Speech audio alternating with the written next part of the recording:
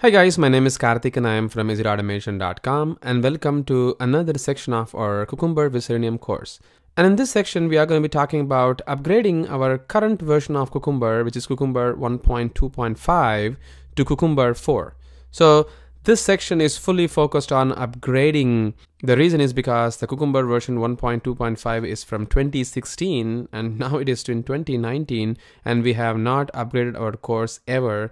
Even though it's a free basic course, we have to somehow upgrade the course with Cucumber because we are talking about Cucumber and it is highly important that we really upgrade the course to the latest and the greatest of everything.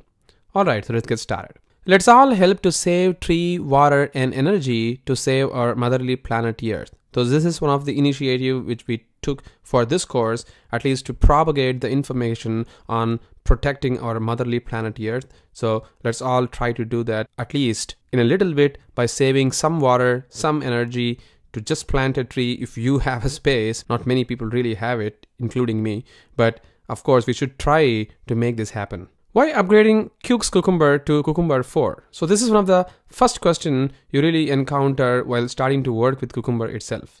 As you can see, the cukes Cucumber that we actually released this whole course on 2016, that was the time the library was released and it was in 1.2.5 and it is still in 1.2.5 and there was no major development happened because the project has been moved completely from Cucumber cukes. As you can see in here, the artifact was moved to Cucumber Java, which is this one, and there are actively a lot of developments happening in here. As you can see, it has gone from version 1.2 to all the way 4.7.2 and it is very active in development, and the month is like September now and you can see it is developed till August and every month there is a lot of development happening. There are many breaking changes of course with our existing project, but it is pretty cool to see that there are active development happening in this repository of the Cucumber. So we should focus on this particular version of Cucumber rather using the older version. And most importantly,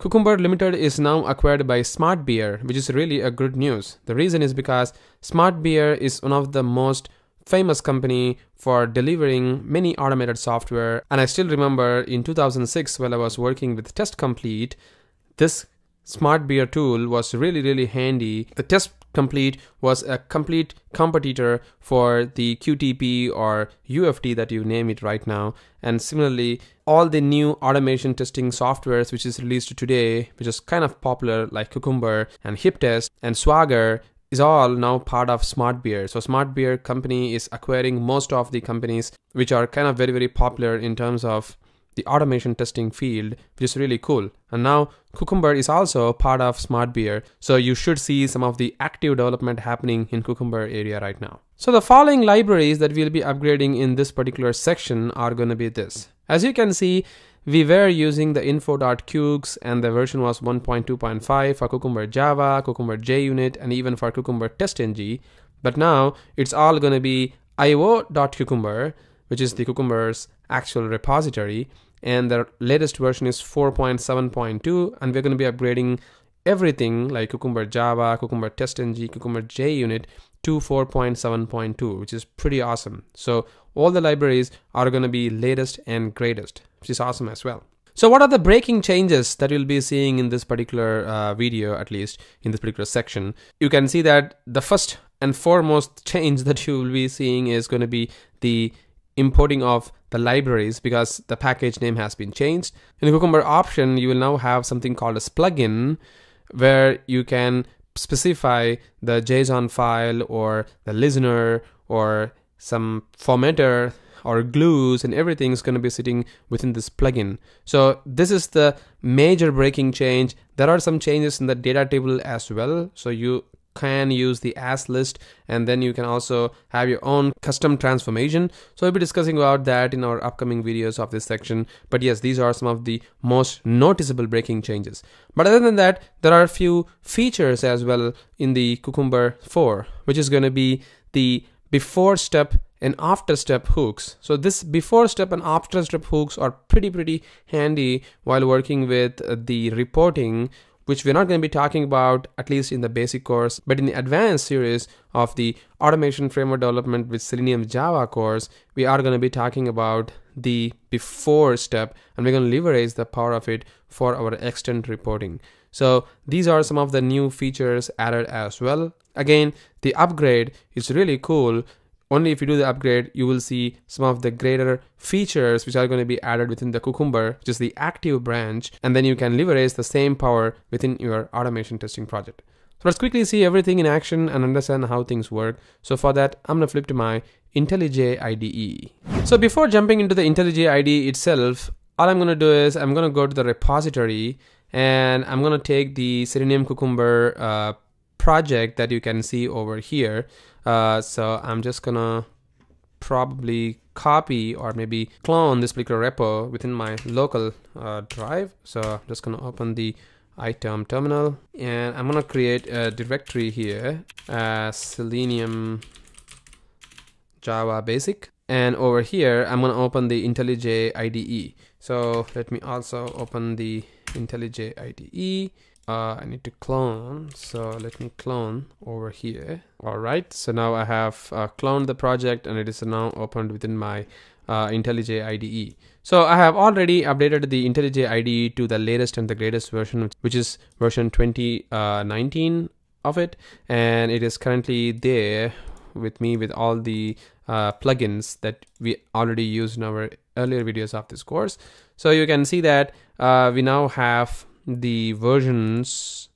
If I go to the pom.xml file, you can see it's all using version 1.2.5 of the testng, of the Pico container, and the JUnit and everything, right? So what I'm going to do is I'm just going to maybe remove them all from here, even these things maybe completely.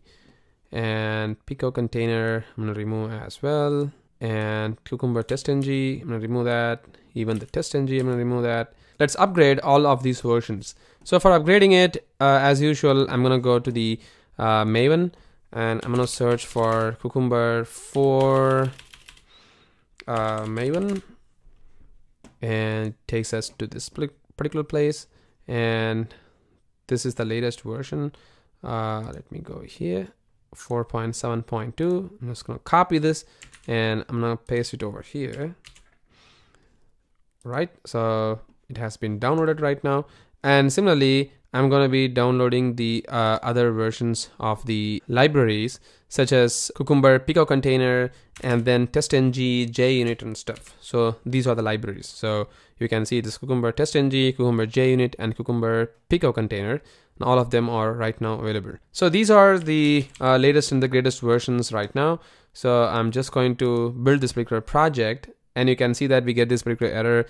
The reason is because the structure of the project has been changed. So I'm going to use the latest version of Java 10, and then I'm gonna choose the language level to 10 as well. I'm gonna hit apply, I'm gonna hit OK, and then I'm gonna go to the preferences, and over here within the preference I'm gonna search for JDK, where you can change the compiler from version 1.5 to 10, because this is the latest version that we are using actually. And now if I try to build this particular project, you will see that there will be some sort of compiler error, and it says that there is an illegal escape characters. So again, guys, because I was using this particular project with our Windows operating system, we are getting this particular error. But if you are already using the Mac operating system, you will have a different sort of path. So this is nothing to do with the Windows operating system, guys. So you can use the same path if your Chrome driver is sitting in this location. But since I'm using my Mac operating system, I'm just going to change this particular path alone. And then you can see that there is a cross here for this particular before and for the after. The reason is because this particular library is now not applicable, right? Because this is not cucumber.api.java anymore. It's all io.cucumber. So now if I try to build a particular project, you can see that we will get some sort of error here. Again, as I told you before, the data table has been completely changed. So it is not going to be sitting in this particular library. So I'm just going to remove them. And you can see that we get this error. So if I just put option enter, oops, you can see that it is from IO of cucumber.data table, right? So I'm going to choose that, and the error will be resolved. I'm just going to build this project once again, and we get an error for the cucumber options as well. So as I said to you before, these libraries are not applicable right now. So I'm just gonna hit Alt Enter and import the classes for this one, because we are using test-ng, and this one as well. And you can see that the format cannot be now resolved. The reason is because it is now not format, guys. It is going to be plugin. So there is nothing called format anymore. Now the team has completely replaced from format to plugins, right? So you need to make sure that it is going to be plugin, not format. So you can see that there are so many changes happening right now than compared to the one that we were using before, at least early this year. And these are some of the breaking changes that we are seeing in here, right? And now if I build this particular project, you will get some other errors, but as of now it is not showing.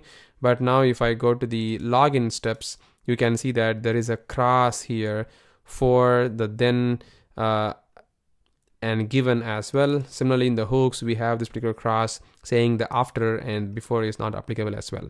So these are some of the errors that we need to be resolving before we actually can use the Cucumber 4, which we'll be discussing in our next video.